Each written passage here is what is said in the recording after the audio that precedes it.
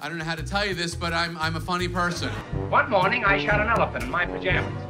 How he got in my pajamas, I don't know. Well, that's me, the Jewish Oprah. And yes, there is shrimp in the egg rolls.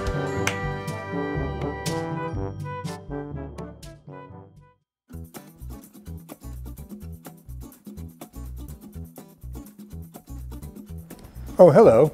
I'm Andrew Silow-Carroll of JTA, and I love Jewish jokes. And what I love about them the most is that every Jewish joke tells a story about the Jews and the things that matter to them the most. Let's talk about one of those jokes right now.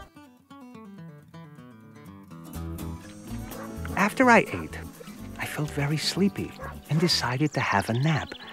But in case I forgot which way I was going, I took off my boots and placed them beside the road.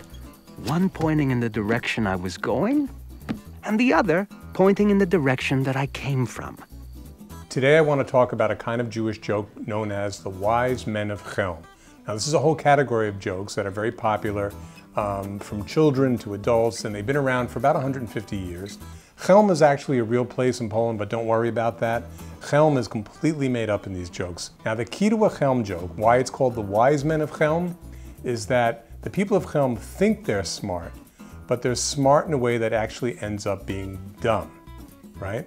It's not just that the people of Chelm are stupid, they think they're acting cleverly.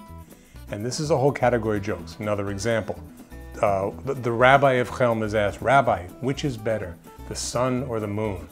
And the rabbi says, "Of course the moon. The moon shines at night when it's dark. The sun shines during the day when no one needs it." It's a Chelm story. What's Chelm really about?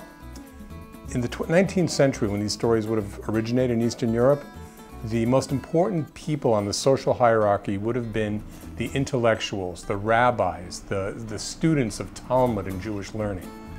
And as is usual in humor, we tend to make fun of people who are in power. So the Chelm jokes are a way to deflate the authority of the rabbis and the smart people, right? They're so smart, they always get it wrong, right? They think they're being clever. It's like the loggers who are at the top of the hill, right? This is a famous Chelm story.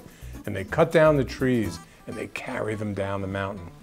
And then they're told, you know, that's not really smart. The thing you should have done is just roll them down the mountain. So the wise men of Chelm pick up the trees, carry them back up to the top of the mountain, roll them back down. That's Chelm. You're so smart that you end up doing really dumb things. Now, in this day and age, we probably couldn't imagine leaders who think they're really, really smart, but they're really dumb. But luckily, we don't live in Chelm.